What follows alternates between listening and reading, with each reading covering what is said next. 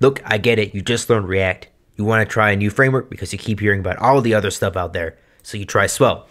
Svelte's pretty good. You like the framework. But what about Vue? You try Vue. You build a website with Vue. Vue's also really good. What about HTMX? That's a new one. That's pretty good too. What are you getting at the end of that?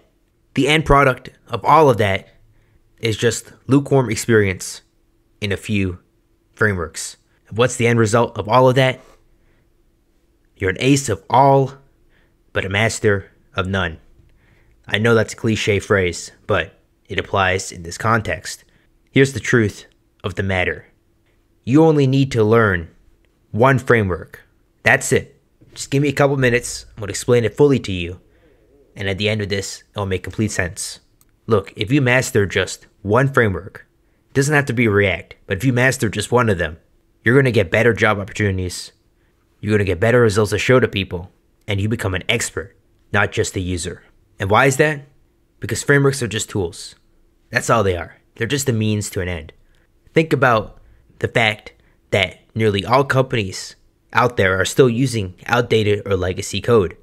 Do you know 77% of the internet still uses PHP? PHP has been dead for a long time. Arguably, multiple better backend languages have come and replaced it, especially Node.js. Yet, more than 3/4 of the internet use PHP. And the simple answer is because PHP is just a means to an end, just like Node.js. Everything is just a means to an end as long as it gets a website out there.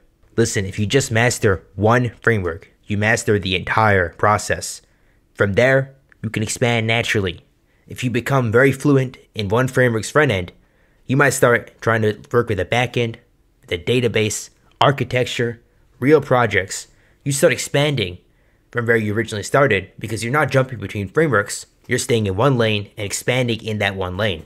Listen, if you spend less time on chasing different frameworks and more time on just becoming a true web developer on one framework, you're going to get so much better results.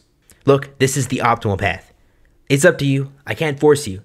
And unless you're burnt out on one framework and you actually hate it, and you have to swap, staying on one framework is just going to yield better results in the long run.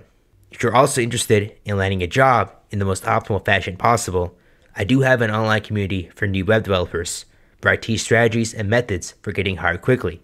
There's a link in the description if you're interested. Otherwise, I'll see you guys in the next video.